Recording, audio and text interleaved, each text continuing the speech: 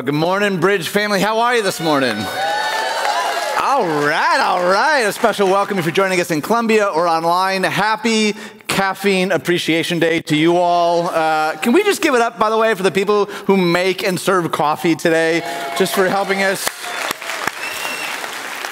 Thank you guys so much. This is an exciting day for me because the clock on my car is finally right again, so my patience is really paying off. Before we dive in, I'd love for us to again do what we did last week and assume this posture of prayer. And if you weren't here last week, really this is something that communicates two things physically with our bodies. One, it's a way of saying, God, I'm letting go of whatever it is that I brought today. Whatever, if it's fear, anxiety, or anger, or apathy, I'm just letting that go. But it's also a posture of receiving. And it's a way of saying, God, whatever it is that you have for me today, whether you came with high expectations or no expectations at all, it's saying, Holy Spirit, would you deliver, would you speak and embolden in ways that I need today? And with this posture, let's go before the Lord. God, thank you that you are here in our midst right now.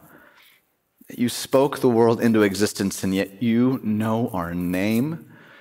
God, would that humble us? Would that embolden us? God, would you do a work in us and through us that only you can do? God, we thank you. And we love you, and we pray all these things in the beautiful name of Jesus. And all God's people said, Amen. All right, so quick show of hands. Who honestly is a fan of the show Fixer Upper? Any, I know it's a bit of a dated ref. Yeah, okay, so full confession. I know I began 2 weeks now with the confession. I love this show. I pretend like I don't. I love it. I don't know what it is about like transformation shows that like just speak to me. Not my budget, obviously, but they speak to my soul. If you're unfamiliar with Fixer Upper, typically at the end of the episode, you end up with a house that looks something like this, right? Usually, you can guarantee there's shiplap inside for some reason. Always shiplap and some locally sourced wood from some forest that's enchanted or whatever. It's amazing and absurd. But at the beginning of the episode, you remember that this house actually used to look more like this. That's typically... That's the transformation. Like, how did it go from the garbage fire at the beginning of the episode to what I see before me? And there's just something that speaks to us. We know something of transformation right here, right? Like many of you are familiar with this room right here. Some of you are sitting in that very room right now. And you may not know this, but just a little bit before this photo was taken, the room looked more like this, right? What an incredible experience for us to see God's providence, his provision to take this and to allow us to be a part of this. And as we often talk about, this place is a launch pad. There are people literally around the globe who have encountered the risen Christ because of what happens, because of what the Spirit of God is doing in this room. One of the things that I like to say is that Sunday mornings is the push, not the point. It's not ultimately just about what we do here. It's about then sending everyone back out to live on mission together. We're a part of that transformation. But it's not always just like houses and auditoriums. Sometimes we see transformation in people, right? For example, look at this young man here. That looks like a normal guy. Your laughter hurts me, but that's... He looks like he knows where to find a barber and he, showers regularly. This looks like a guy that sort of knows what's going on, but what you may not realize is just a few years prior, this guy looked more like this. And at a wedding, no less. This guy thought that was a good look for a wedding. Like, did I not have any friends at this point in my life? Pull me aside like, bro, we can't, that's not gonna, can we get that photo off the screen, by the way? I think it's, it's freaking people out.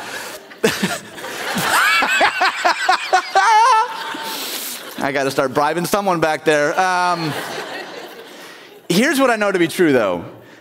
That some of you this morning, if you're really honest, you feel like the house at the beginning of Fixer Upper. You feel like your life is run down. When you imagine where you'd be today, it's not quite what you had hoped for. Maybe it feels like the paint is cracking, the foundation isn't stable. Maybe you wish you had more joy at your job. You wish you were more patient at home. You wish you had more self-control in your life. And today, what I want to talk about is a God who's not just simply near us, and not even just a God who dwells within us, but a God who transforms.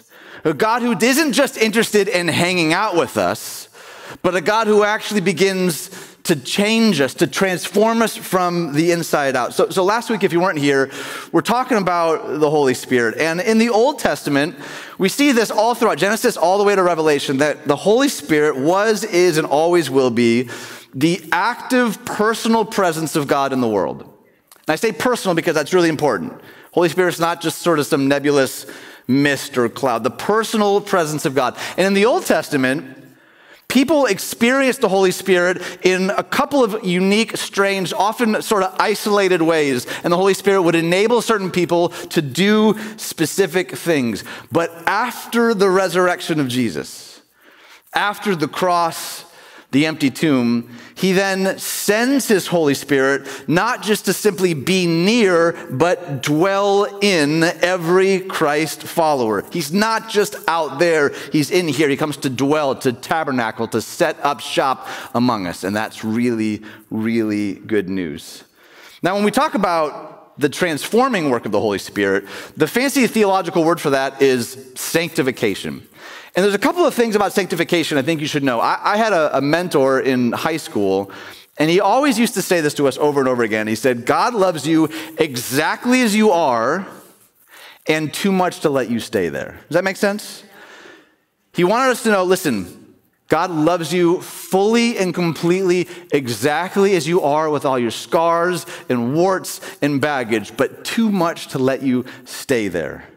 In whatever toxicity, whatever brokenness, it's love, love, love that also then transforms us.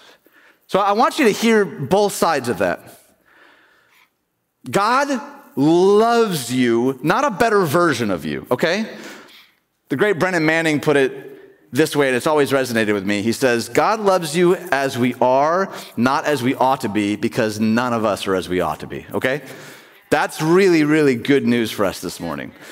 So to talk about sanctification, we need to first talk a little bit about justification. Justification simply means to be declared righteous, to be found innocent. It's the opposite in every way of condemnation, to be condemned. This is why when we read in the New Testament, there is no condemnation in Christ Jesus anymore. The accuser has no ground on which to accuse us. It's the opposite of condemnation, and it's an act, not a process.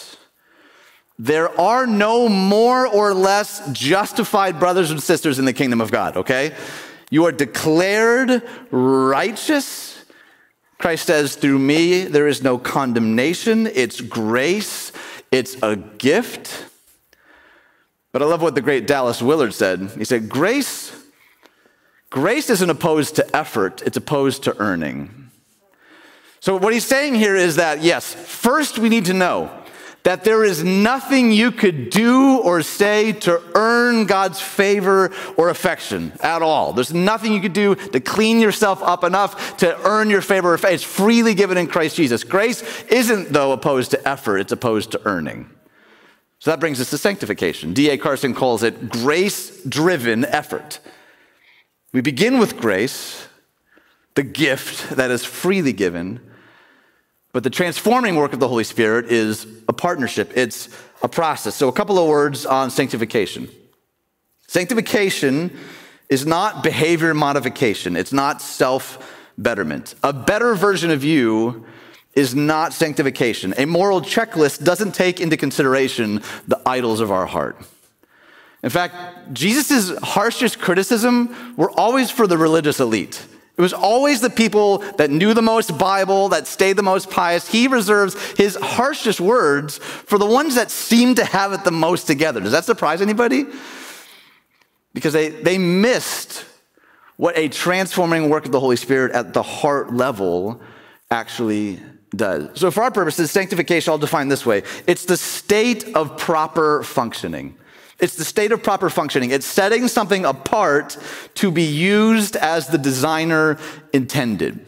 For example, we could say a pen is sanctified when it's used to write. That's what a pen's purpose is for. Glasses are sanctified when we wear them to improve sight. A sailboat is sanctified when the sail is raised and it's sent out on the open sea. That's what sanctification means.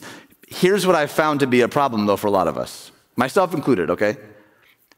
I think a lot of us like Jesus, but don't necessarily want to become like Jesus. Does that make sense? We like him from afar, and we're grateful for the resurrection thing and the I get to go to heaven when I die thing, but I don't want my life to actually look like him, right? Like for a lot of us, Jesus is a great savior, but not necessarily a great role model. Does that make sense?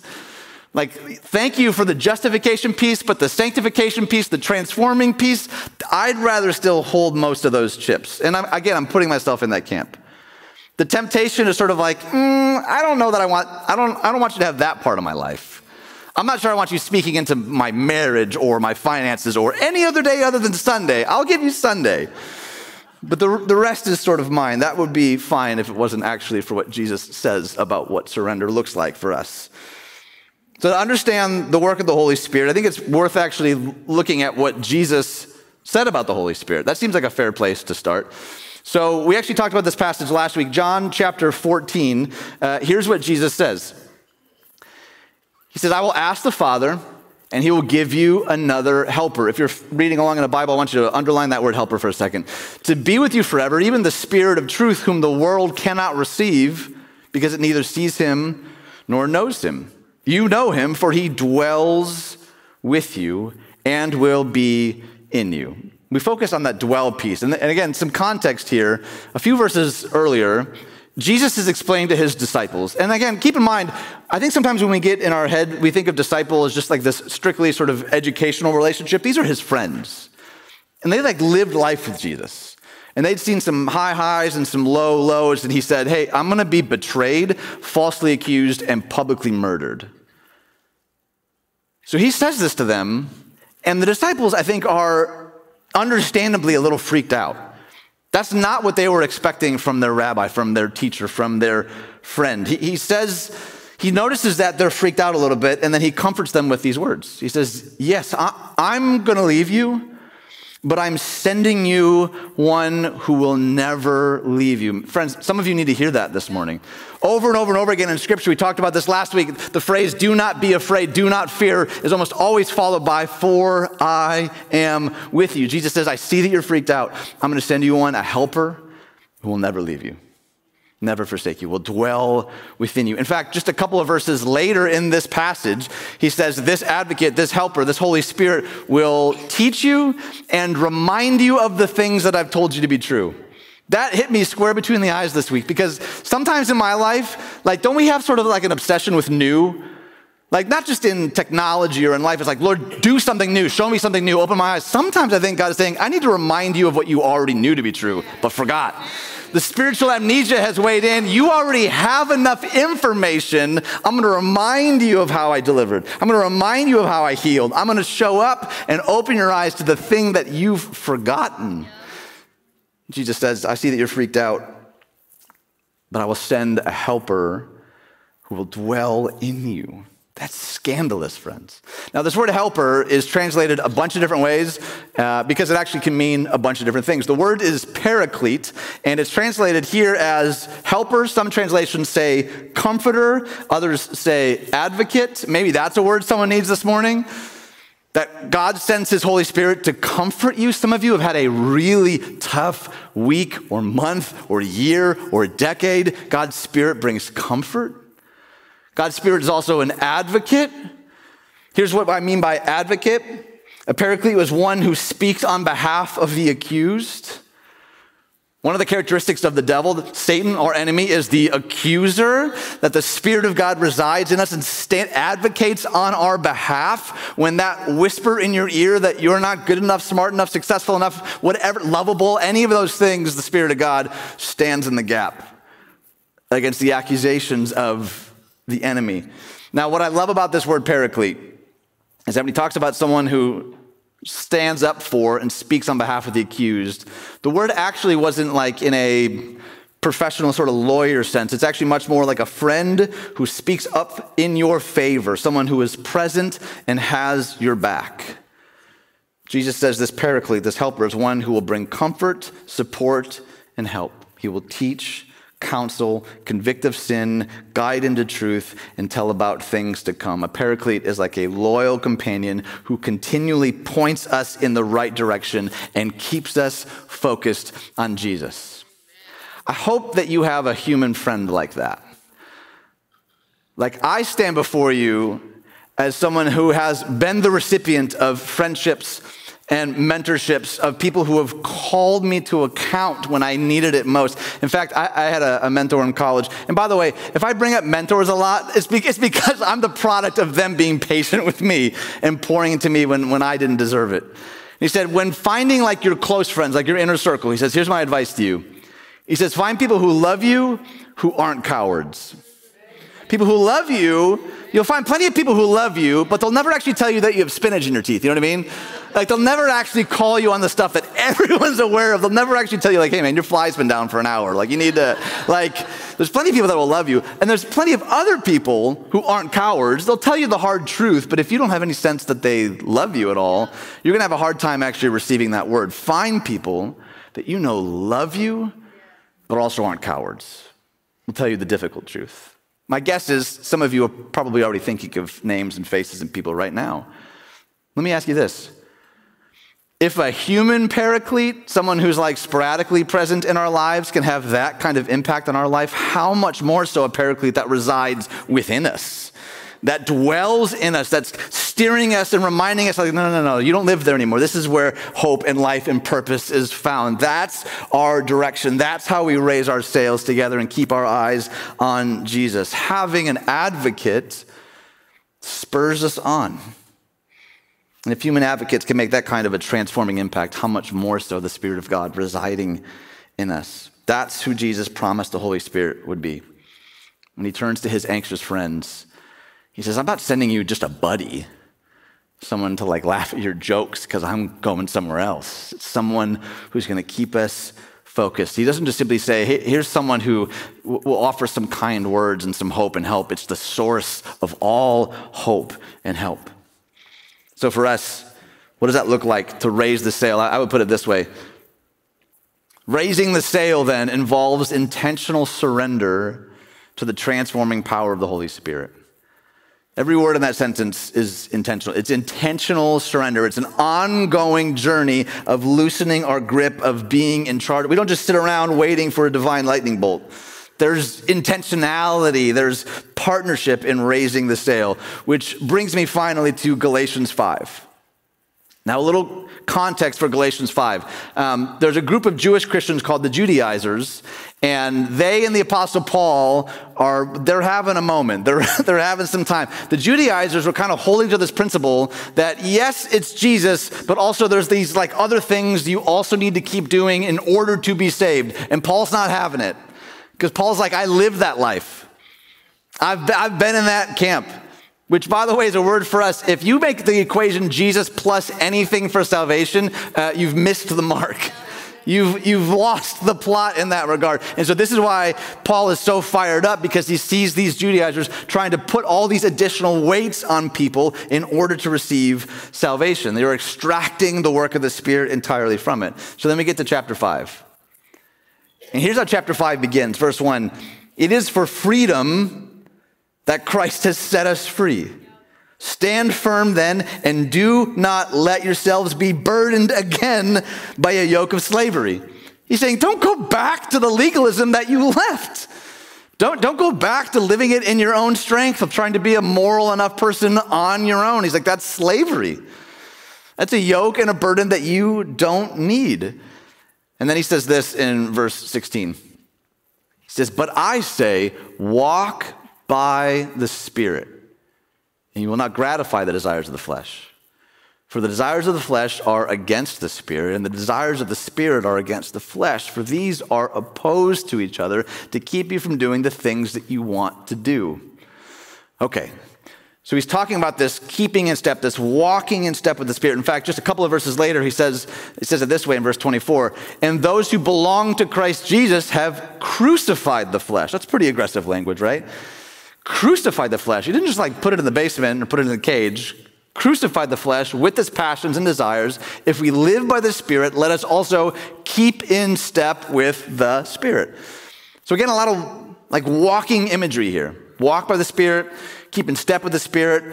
I do also appreciate Paul does this a lot. I feel like Paul, he's so human because he writes elsewhere, like, I don't do what I want to do, and I do keep doing what I don't want to do. Does anyone relate to that? You're like, I keep going to this place that I don't want to go to, and I have in my mind that I want to be this person, but I can't seem to get there. And Paul's like, I hear you. I get you. Paul says our invitation is to walk in step with the Spirit, to keep in step with the Spirit. In fact, in the original Greek, the language of the New Testament, the verb tense for this command is in the continuous action. So maybe a better translation, a better reading could be always walking by the Spirit. It's continual surrender. It's not just one time at church camp. It's not just this one, as great as all of those moments are, and those decisions are massive. It's not just about, I prayed a prayer sometime in college and I guess I'm good to go. In fact, when Paul talks about like being a living sacrifice, that was a phrase that I feel like we use in our youth group a lot. It's also a great Christian metal band if you're interested. Really good. Yeah, all right. I see that hand. I had a youth pastor when I was in high school. He said, that's the thing about a living sacrifice, though, is that it can climb up off the altar. A live sacrifice needs to be re-sacrificed over and over and over again. To walk in the Spirit is continual surrender. It's not just a one-time prayer. It's every morning, it's saying, God, I have my plans for the day. I have my plans for the life. I'm raising a sail and asking you to guide and direct, to transform what it is that you want to do in my life, in my family, in my neighborhood, in my job. And the more that we do that, well, the more it just feels like that's what it means to walk in step with the Spirit. So maybe you're thinking, all right, that's great, Pastor Boy, but how do I actually do that? I think it's way less about these like big, like grandiose moments, as great as those are.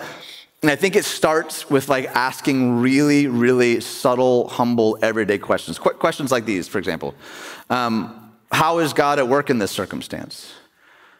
That includes like suffering and grief. For me, personally, my instinct when things aren't going my way is often, God, how could you let this happen, right? Why didn't you do something? What if we began asking, God, how are you at work in this circumstance? Or how would Jesus respond in this situation? I realize that feels a little WWJD for some people.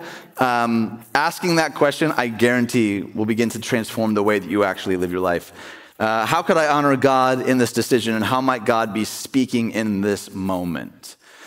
I think those are the types of questions that help us begin to actually walk in step with the Spirit. Because every day, we're either walking in step with the Holy Spirit or following the lead of our own desires. I'll be really honest. I'm more inclined to ask questions like, how can I find the most favorable circumstance here? Or maybe more pointedly, how can I make myself look good here? How can I make myself look intelligent or successful? What would advance my interests? Those are the things that my flesh are inclined toward. Anyone else feel that? And that's my default. Walking in step with the Spirit is putting to death those things, saying that's not where life is found. It's an ongoing surrender to the transforming presence of the Holy Spirit. We let go of our self-centeredness. We let go of our selfish desires. We raise the sails and say, wind of God, Spirit of God, you lead me to where you want me to be. Doesn't mean that we don't have plans, we don't have structure, we don't have strategies, but we ultimately say, God, with open hands, I'm releasing that to you. I'm surrendering that to you. We just did a series called Habits of Grace. That's how we begin to walk in step with the Spirit, by the way, is through prayer. It's through being in His Word. It's through being in community together, by the way, reminding each other, like, yeah, you got some spinach in your teeth. Let me help you out, brother, sister. Let me walk alongside you. And as we do these things, the Spirit of God doesn't just teach us things, I believe he actually begins to transform us. Our heart, our mind, our will. Does anyone notice, like if you have a pretty stark like before and after Jesus story, you ever find yourself doing stuff now that like 10 years ago you couldn't believe you were doing? Like I remember when I like really started to take my faith seriously. Like I grew up in a church and I kind of played nice, but didn't really become real for me until my late teen years. And something happened, and it didn't happen overnight. But I remember thinking, I'm in small group? What am I doing giving up a Wednesday evening? Like, what? I'm tithing? Why would I give? That's my money. Why would I give it? That's insane. Like I'm serving on a team. There was just something that God began to do in my will and my heart that changes not just the way we talk about God, but how we actually live that in the world. That's the presence of the Holy Spirit. When we actually do this, when we actually walk in step and he transforms our mind and heart and wills, he produces fruit in us. Here's the way that Paul puts it, right in between. He says, but the fruit of the Spirit is love, joy, peace, patience, kindness, goodness, faithfulness, gentleness, self-control. Now, I want you to make note of something here. It says fruit of the Spirit, not fruits of the Spirit. Here's why that's important. I think when we make it plural, fruits of the Spirit, we treat it like it's a buffet that we can kind of pick and choose, right? Like, all right, I'm going to grow, I'll take goodness. I'm not interested in kindness, though. No, thank you. That is just not my spiritual gift. Paul is saying the fruit of the Spirit, of someone walking in step with the Spirit, who's continually surrendering their life, raising the sail, saying, Lord, you lead me. That's the kind of person that begin to look like. Again, not overnight, not next week. In fact, I would advise you, take your spiritual temperature maybe more every year rather than every minute, okay? Because sometimes it's sort of like, I remember when I first started going to the gym, and some of you were shocked, like this guy goes to the gym. The first time I went, I like lifted once, and then I went home and I was like, why am I not ripped yet? Like, really frustrated. Sometimes we treat our spiritual life like that. Like, I prayed one prayer, I read one passage. Why am I not like this supernatural juggernaut of the faith? Like, give yourself some grace. But over time, Paul says, this is the fruit you'll see. You'll begin to notice, and I think I'm actually kinder this year than I was last year. I still have stuff I'm grappling with, but I think I have more self-control than I did 5 years ago. You'll begin to see that fruit at work in our lives. And another important reminder, we're called to bear fruit, not produce it. I think sometimes we get in our heads that like, I need to like grit down and just tough it out and become more of these things. We talked about this last week when Jesus says, I'm the vine, you're the branches. Abide in me and you'll bear fruit. Don't, and you won't. Yeah. We get into our minds, though, that it's on us solely to grow these things. No, sanctification, this transformation, it's a partnership. We work in conjunction with, we're called to bear fruit, not produce it. And this fruit comes from obedience, walking in step with the Spirit.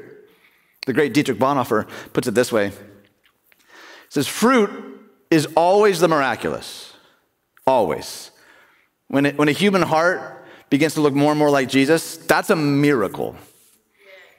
That's a big deal. Fruit is always the miraculous, the created. It is never the result of willing, but always a growth. The fruit of the Spirit is a gift of God, and only He can produce it. They who bear it know as little about it as the tree knows of its fruit. They know only the power of Him on whom their life depends. Some of you are a testament to that this morning, and you need to remember that. Maybe you feel like a rundown house today. You need to remember, you need the Holy Spirit to remind you where you came from. Remember the work that has happened. You may still have a long road to go. Join the club. Join the club. But God is faithful. And He's doing a work in us. He's producing fruit in us that we can't produce our own. We can still dream and strategize and organize, do all of that. But eternal fruit that matters, by the way, comes from God alone. Comes from God alone.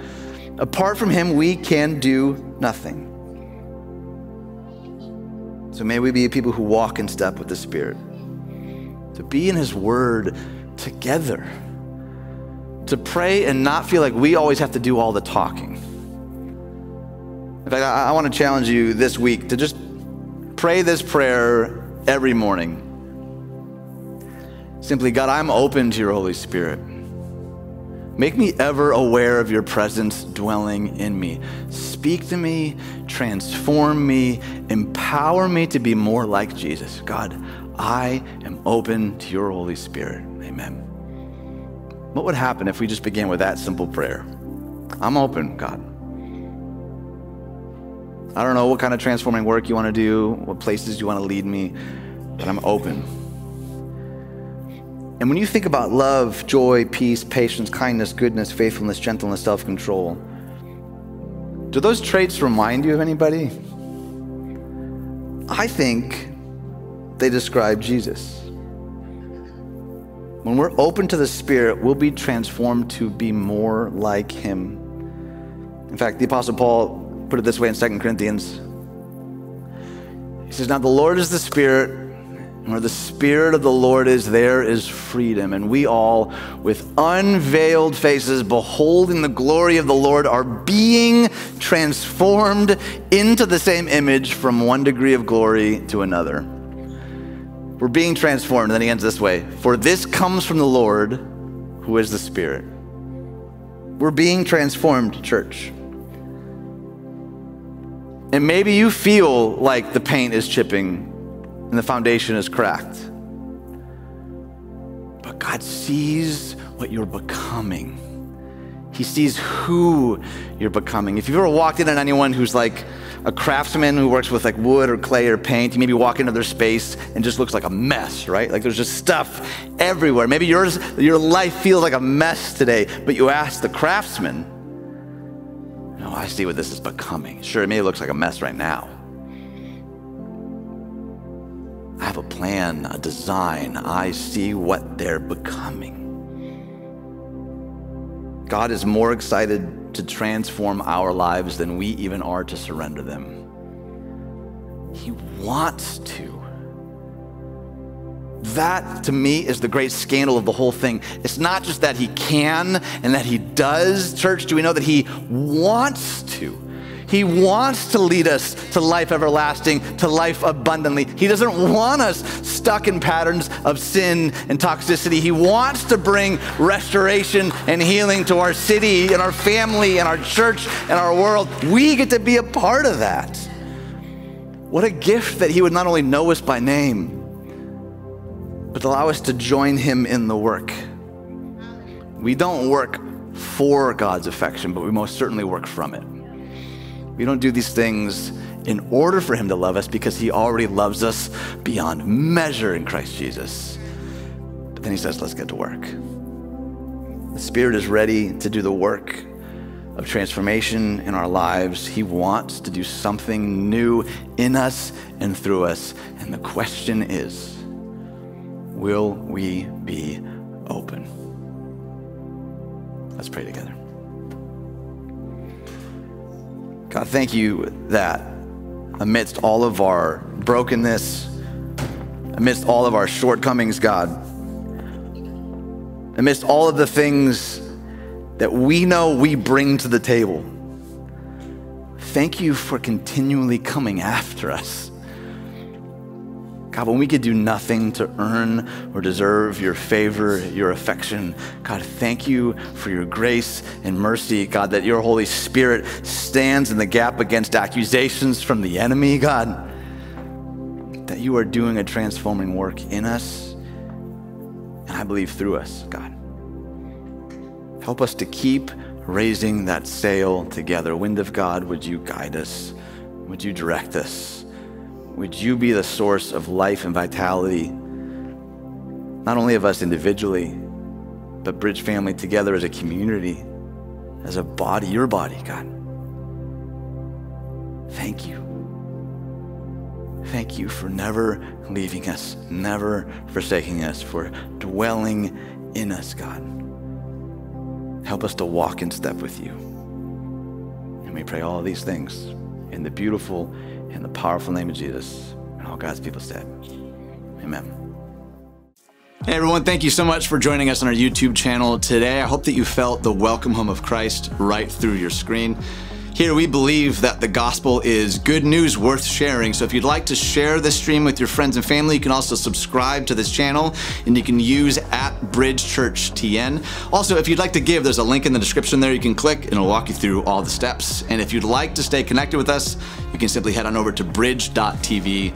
Hope to see you again soon.